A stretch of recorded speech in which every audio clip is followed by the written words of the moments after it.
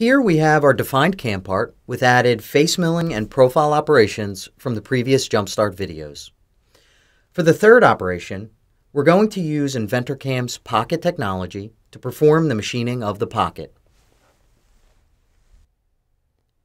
From the InventorCAM Manager, right-click the Operations header and choose Pocket from the Add Milling Operations submenu. When the Pocket Operation dialog box appears, we'll again see that the workflow of setting up our current operation is very similar to the previous ones. Once again, click the New button to start the geometry definition. You'll notice that the geometry selection process is very similar to Profile. In the Graphics window, you'll want to pick on a single edge of the pocket and then select Auto Constant Z to close the chain. Finally, click Yes to accept the selection. Our toolpath will work inside this geometry. Click Finish to confirm the geometry definition and display the operation dialog box. Next, we need to select a tool. So switch to the Tool page and then click Select to display the Part Tool table. Rather than add another tool, let's use the previously created one by simply choosing it from the list. After we select the 6mm end mill, which is listed as tool number 2, we can click Select to choose the tool for the operation and exit the Part Tool table. Next, we'll move on down to the Levels page to define the milling levels. Let's click Upper Level and then pick on the top face of our target model in the Graphics window. Click OK to accept. We are only machining one pocket in this example, so we're going to leave the depth set to constant. In the instance you had multiple pockets with varying depths, you can use the variable depth option to machine those pockets with a single operation. Next, we have to click the Pocket Depth button and then pick on the lower face of the pocket. Click OK to accept the selection. The step-down parameter is set to 3 mm, which is half the tool diameter. InventorCAM automatically defaults to this value. But because our pocket depth is roughly 8 mm, let's enable the Equal Step-Down option to keep an equal distance between all Z levels. Like in Profile, you'll notice that the step-down parameter has changed to Max Step-Down. Moving to the Technology page, you'll see that we have several options for our toolpath. They are Hatch, Contour, Hatch plus Finish, or Plunging Pattern. By clicking one of these options, we get a visual representation of the toolpath strategy in the lower left corner of the operation dialog box. Take note that when choosing a strategy, a separate tab is displayed with the parameters that are specific to that strategy's functions. For this example, we will leave it set to the default option of Contour. Switching to the Contour tab, the tool should start from the inside. Select Fillet for the type of corner we want the toolpath to make, and we can simply just use the radius values that are calculated by InventorCAM.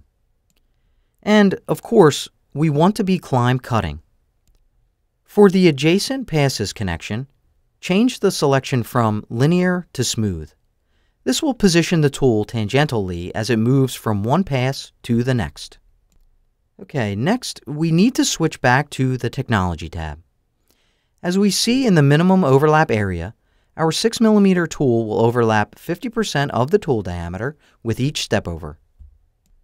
Over in the Offsets area, we have the option of leaving extra material on the wall, island, and floor in the instance we were only using this operation for roughing. We can also choose to do a finish pass on the wall, the floor, or both. For this example, let's enable both checkboxes and then enter a wall and floor offset of 0.24 mm. The roughing will take place up to the specified offsets, and then the tool will make the appropriate finish passes to remove the excess material. But before we move on, let's make one more change. Instead of having the tool perform the wall finish with each step down, let's make it perform a single finish pass after the total depth is reached. To do that, simply set the depth option to total depth in the wall finish section. Last on the tree is the link page. In the ramping area, we have several different options for how we'd like our tool to enter into the pocket. Let's choose Helical from the drop-down list. With this option, the tool will enter the material in a spiral movement according to two things: the defined angle and radius. If using a tool without center cutting capabilities, then the tool step-down parameter would also be taken into account. If you click the Points button, the Ramping Points dialog box appears and shows us the ramping position and the related chains. For this example, we'll just use the default entries and click OK. Now, since we've chosen to perform a finish pass, we can specify how we'd like the tool to lead in and lead out of the cut. Like we've done in the previous profile operation, let's use the option of arc for the lead in with a radius value of 4 millimeters. Have the lead out do the same by enabling the Same As Lead In checkbox. We can now click Save and Calculate to add this pocket operation to the cam tree and calculate the toolpath. Then, select Simulate so we can take a look at the wireframe toolpath. After clicking Play, we should see the tool make a helical entry into the pocket.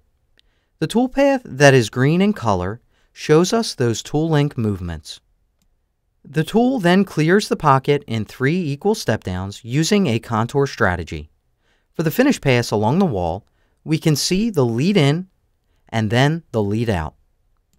And finally, we can see that there's a finish pass on the floor. This is exactly what we want to see. Now that the simulation has come to an end, let's exit the control panel and the pocket operation dialog box.